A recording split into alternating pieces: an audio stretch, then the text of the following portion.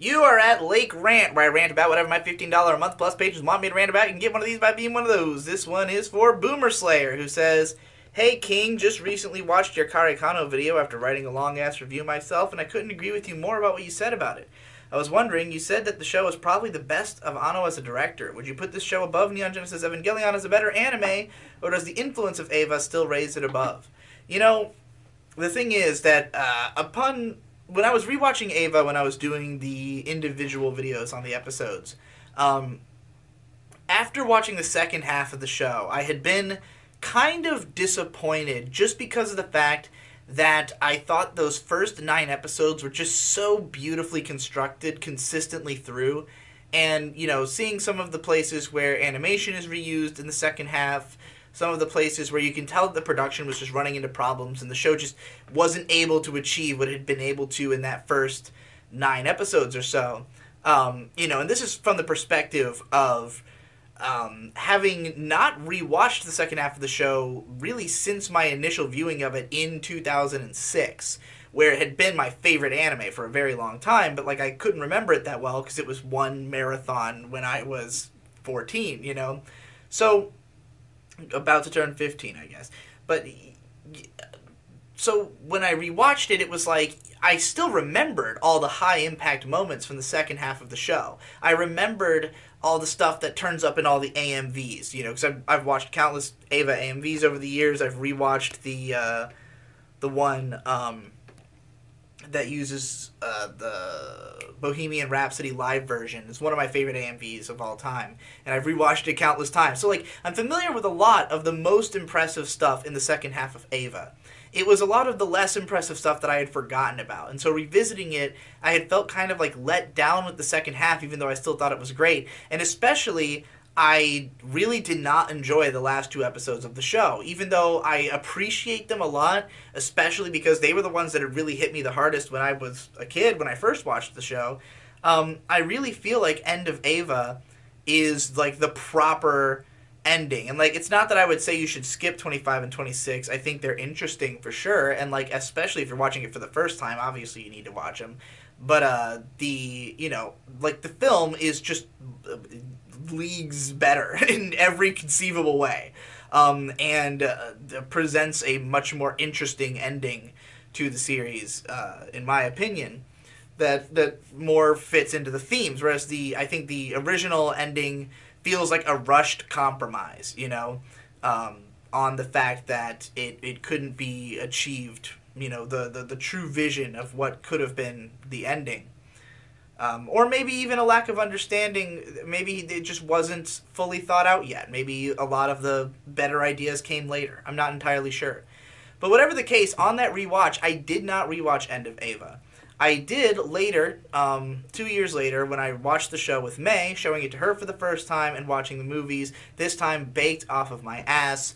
And I appreciated the second half a lot more because I was kind of looking at the show from, not the perspective of somebody trying to look for things to analyze about every episode, but from just enjoying it and taking it in as a holistic experience once again and getting to show it to somebody for the first time and kind of, feel the hype and anticipation for this person getting to see these crazy moments that for me I had already known were coming, and so viewing it again that way, I appreciate more the impact of the stuff that is really incredible in the second half. I mean, for instance, the episodes I always considered the most memorable to me when I was younger were episodes, I want to say 16, 18, and 19, which are the one where Shinji gets trapped inside of the big black ball, and then he tears the Ava tears the fucking thing open to escape it, which is absolutely iconic and was used in every violence AMV of the early 2000s. The scene where he has to fight the Toji controlled Ava, the one that's fucking been fused with an angel, and then the one where he eats the angel in episode 19. And all of those scenes are truly fucking incredible. I don't know if anything in Kare Kano is, for me, as memorable on a visual level, on a just story impact level, and a creativity level, because Ava is a fully original show, even if it gets its ideas from lots of different places. The iconography is so specific, and that's why it's been so enduring.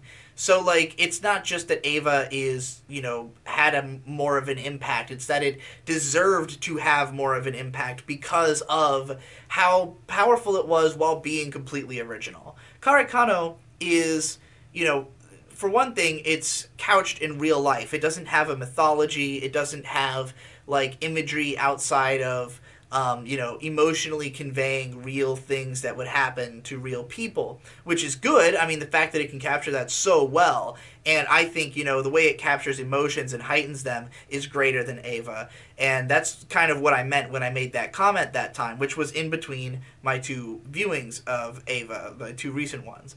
I think, if I'm remembering correctly. So at that time, I was thinking about how on my rewatch of Kare Kano, just the pure livelihood of every scene, the amount of thought put into just expressing every conceivable emotion. Like every time, it's like as though every line of dialogue, Ano thought, what's the best visual representation for this line of dialogue? And that's the show we got. And so, it's almost even more entertaining than Ava in that sense. But what Ava does, what it's able to accomplish, is just so like impactful to take in full, and to really look at all of it, and to just think about how many images from it are so fucking iconic. So Kare Kano, do I think it's a better show than Ava? I think that notwithstanding the lesser episodes at the end of the series, which are still not bad, those first 18 episodes are like as good as they could possibly be at telling this story. That is a great story, a great romantic comedy. In my opinion, the best anime romantic comedy. But Ava is something wholly unique. It doesn't really bear. I mean, there's resemblance to other things, especially to the things that influenced it, and to things that were made in its image afterwards. But like, it's such a unique package that, in spite of how much stuff there is that should be compared to it, you really can't compare anything to it, because nothing is quite like it.